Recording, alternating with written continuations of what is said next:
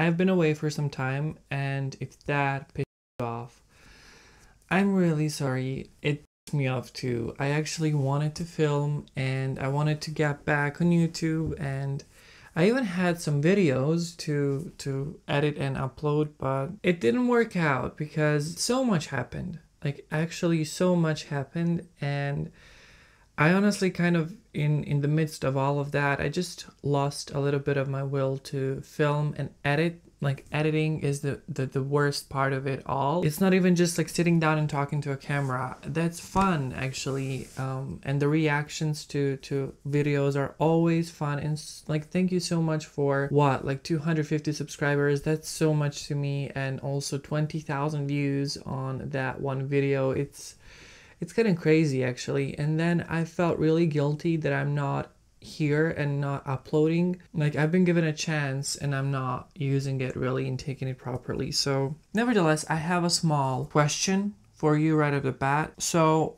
actually the reason why I was gone is because I had a lot of university things to do, and I went to New York. I can say that I've been to New York. Honestly, it didn't feel real. I don't know. It just felt like I wasn't there, that somebody else was in my body. Nevertheless, it happened, and I have some vlog footage from New York, from actually preparing to go to New York and then actually being there. I have it filmed. I have some parts of it edited, but I was just thinking whether you would like to see that or not. I know that this is a channel with mostly tech content, like technology, gadgets, productivity, but I think it's cool to see. I mean, at least for me, it's really cool to be a kid. I mean, I'm 23 years old, but to see myself really, to see where what I've reached, you know, considering where I'm coming from and my background and everything, and to, you know, get to New York and to be there and to get to attend a conference. That's a pretty big thing, I have to say. So I don't know, maybe for some of you it's not interesting, but for me, I don't know. If you want it, let me know in the comments down below. You can leave a comment saying that you would like to see those vlogs and I'm gonna upload them. Okay, now on to the more techie side. I want to give you first of all some of the updates regarding my own tech. So yes, again, thank you for 20,000 views and that MacBook Pro review. I'm still using it. It's a good device. It's a really good device and I love it. I've kind of attached, or actually I have some sentimental value for it at this point. It's served me and done me well. I actually used it for all of my classes and even for the conference in New York. I brought it along, and one of the biggest pros of this laptop is its design. Like, it's not plastic, like that's the main thing. So I didn't worry about it being squished or broken or anything like that in the overhead compartments. And it's so, like, it's sturdy. The body is so sturdy. You don't hear any cracking, you don't hear anything, which is amazing when you use it in everyday situations. It's getting really bright outside, so I'm gonna look like Casper the Friendly Ghost, except I'm not friendly. I was taking notes, I was making speeches on this laptop, I was writing them, I was doing research, so you can do multitasking. One of the things, however, is I was a little bit anxious about the battery, you know, and I mentioned that in my first video on it. It needed a battery replacement, even though it doesn't say it needs servicing in the actual settings, but it has like, I think over 800 cycles. So that pretty much says it all. But it still really lasts maybe for 5 hours of use. And it's like just web browsing and you know, using Google Docs. If you go a little bit heavy on it, then it's maybe around 3.5 hours. Overall, I'm pretty happy with it. I just wanted to give you a small update.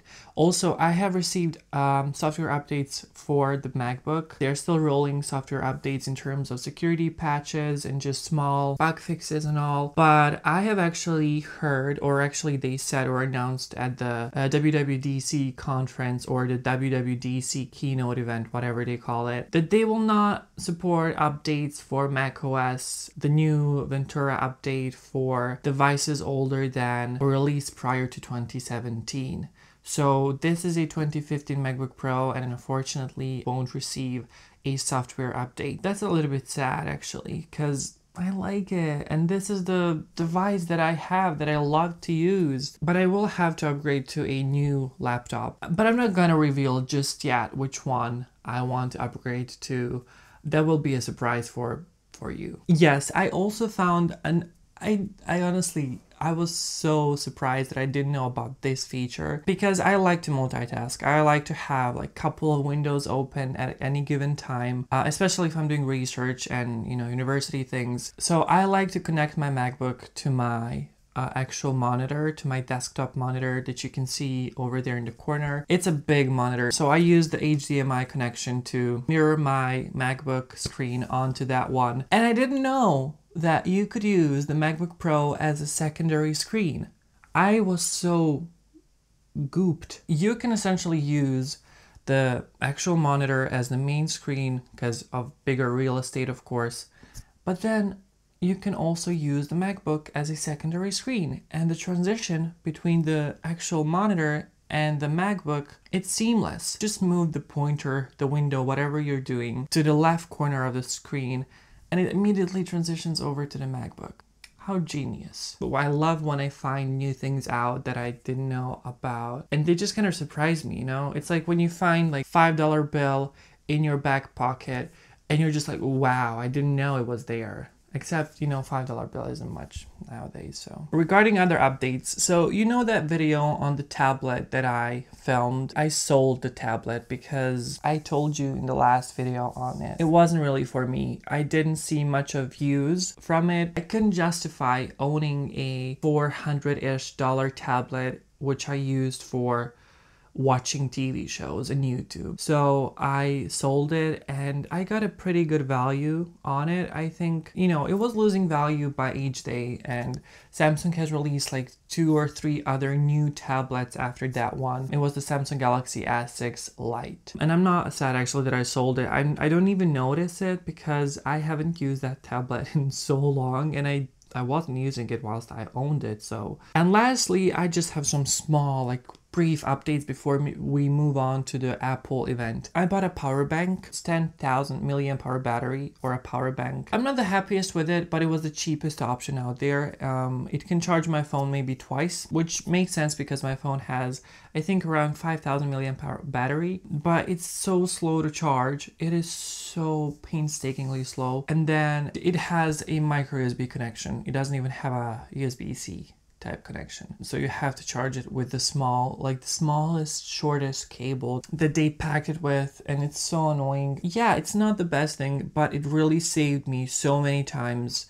Even when I was in New York, the schedule was very like packed. I was so busy, and I would use that battery to just bail me out so many times when I needed some extra juice on my phone. So yeah, my phone actually received a software update, but I'm planning to, it's a Samsung phone, so Samsung devices received the new Samsung UI, which has brought some visual changes, but I'm planning actually to film a separate video on that topic. So if you're interested, give this video a thumbs up. And lastly, the Redmi buds that I mentioned in my tech unboxing video, which no one watched. Thank you for that. They're amazing. Like, they're actually pretty great still. The battery is really good. The build quality, the sound quality, it's really, really good. So if you are on the look or on the hunt for, if you're a student especially, so for very affordable earbuds, I would recommend the Redmi earbuds. Moving on to Apple and their announcements. So they are bringing software updates to iPhones and MacBooks or Mac computers. Most importantly, they are bringing really great features. Like there's a visual overhaul to the lock screen, but really they made it much more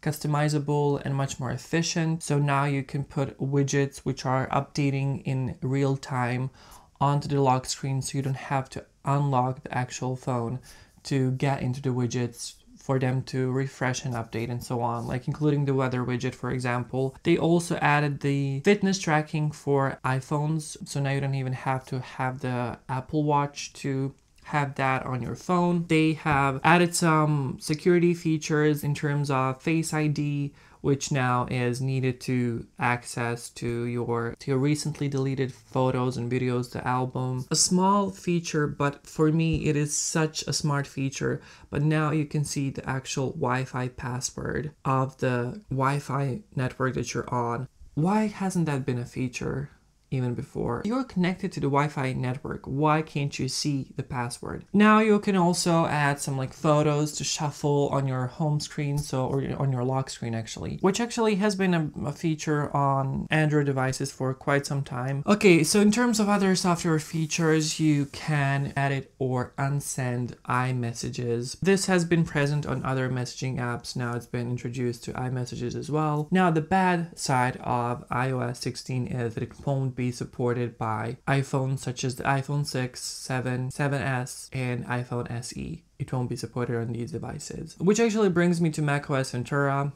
As I've said, it won't be supported by the earlier models of Macs than 2017. And honestly, the feature that they kind of brought to macOS Ventura are not that big. Yes, improvements in multitasking. They're going to have a side dock or a sidebar of the open windows, and you can like drag items into there and like you can pick them up and put them somewhere else. And also you can use your iPhone as your web camera now, which is, I'm excited to see how that's going to work out. They have also shown shots of the wide angle camera being used to film overhead, which is really great for a lot of online teaching and giving instructions to your students, because they will now be able to see what you're actually doing on your table, on your desk. They have also introduced Apple Pay Later for all of us that might not be able to pay via single payment for all of these very expensive devices. So now you can actually split it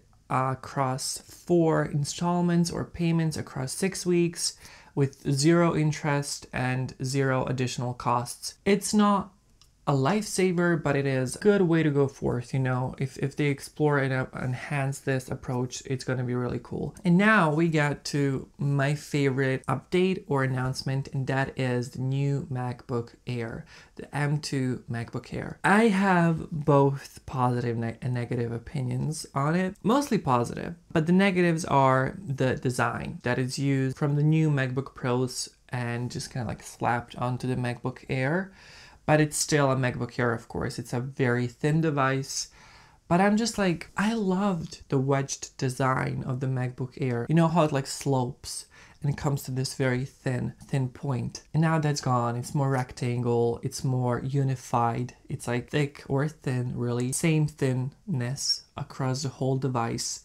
I mean, I guess that's fine, but I was a big fan of the previous design of the MacBook Air. And you now have the notch on the display, but the display is a little bit bigger because the bezels are now thinner. No fan, of course, and it features the new M2 processor. As usual, it will bring some performance updates or more GPU cores and whatnot, but I'm not sure that this is a viable update that you have to make if you have MacBook Air, the M1 version. I'm not sure that you really need to jump onto this update, especially considering that it's $12.99, so it's not $9.99 as the M1 MacBook Air was. In terms of colors, that's another thing that I was kind of disappointed with. It's not colorful as we were expecting it to be. It has 4 colors. They are very basic as well. There's the Midnight Black, which is my favorite one, but it's going to be a fingerprint magnet. So I'm not sure we were benefiting much from the actual colors, but the renders or the images that we were seeing across the internet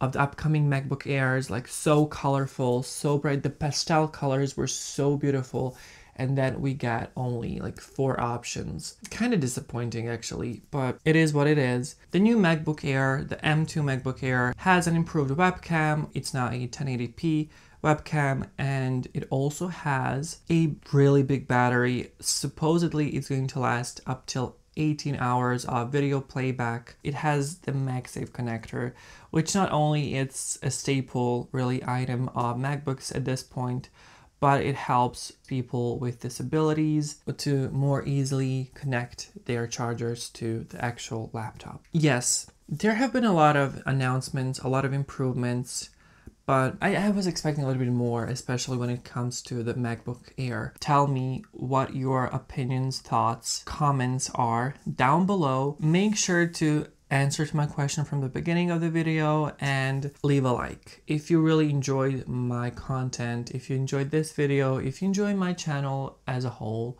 please leave a like. Stay safe. Thank you for watching, and I'll see you in the next one. Or actually, you will see me. Bye.